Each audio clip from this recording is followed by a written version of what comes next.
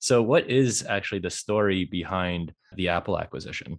We had launched a free app in the App Store, February 4th, 2010. People started to love it and write about it and tweet about it. My favorite tweet was someone said, "It's like someone came from the future and said, here, you've got to try this app." Because remember, at the time, there wasn't anything that felt like Siri. There was no mass market, broad consumer way where you could interact conversationally across a broad set of domains.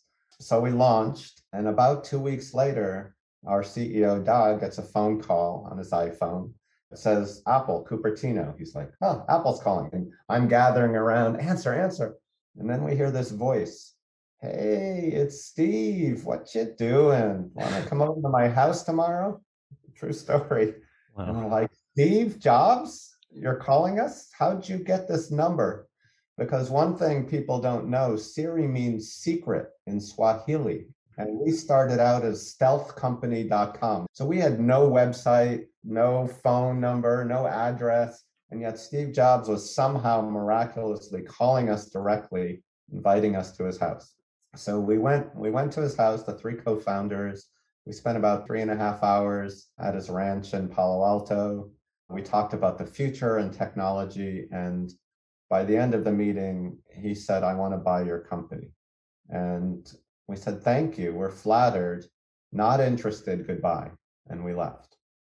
So the original intent, even though we were building for the world where Apple competitors were going to need technology that could surpass the iPhone, we actually were not focused on acquisition or interested in acquisition. We thought we could do it ourselves. We had signed a mobile distribution deal that was going to place our technology on tens to hundreds of millions of phones of all sorts, Android, BlackBerry, everything. And major distribution deal was coming out with primetime TV ads. So that was the route that we were taking.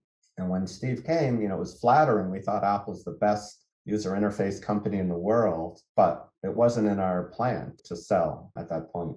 But Steve and Scott Forstall came back about a month later. They made a more compelling argument that they understood the vision. I was very suspect that Apple or a big company would just try to make this a little feature into their device. And I had a vision that this should be as important as the web, as important as the mobile app store. That's what Siri was meant to be. And Steve convinced me he understood it, and he promised he would support it, which I think he did as best he could until Siri launched October 4th, 2011. Steve Jobs died the very next day on October 5th. So he did his best to support the full vision up to that point, to put Siri on every device, to open it up to the ecosystem of third-party developers, much like the iPhone came out.